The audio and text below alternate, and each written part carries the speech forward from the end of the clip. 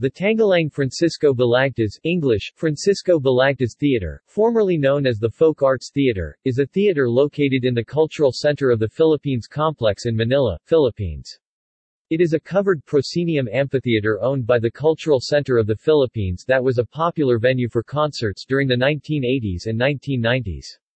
The theater, named after Filipino poet Francisco Balagtas, has a seating capacity of 8,458 in 10 sections and features a broad fascia with a single column-to-column span of 80 meters (260 feet).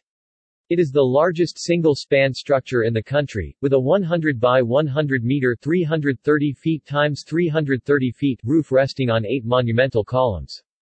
In her book, Cultural Center of the Philippines, Crystal Years, Visitation de la Torre described it as a sheltered plaza with a roof that appears to float, creating the impression that the building is a dream on one's tender hands.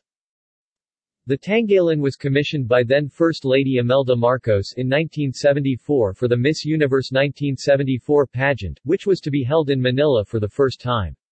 It was built in record time of 77 days in time for the pageant and was designed by Leandro V. Locsin.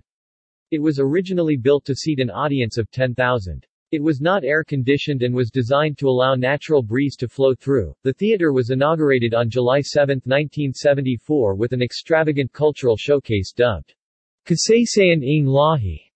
It hosted the international pageant in the same month where Amparo Muñoz of Spain won the title. In 1978, the theater was the venue of the first Philippine Folk Festival.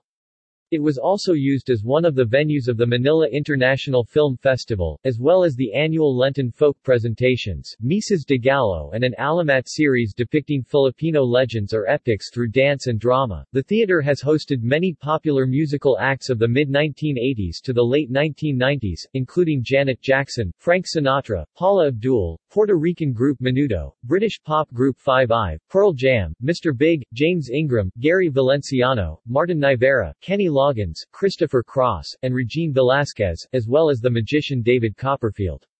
The Folk Arts Theater is also used as a site by different religious groups. Day by Day Christian Ministries, a large international religious organization, has leased the area since 2005. They have dedicated the theater as Bulwagan ng Panginoon, English, Hall of the Lord. The building also houses the main office of the National Music Competitions for Young Artists Foundation and the Printmakers Association of the Philippines. The building is expected to be torn down in the future, subject to the development of the complex. References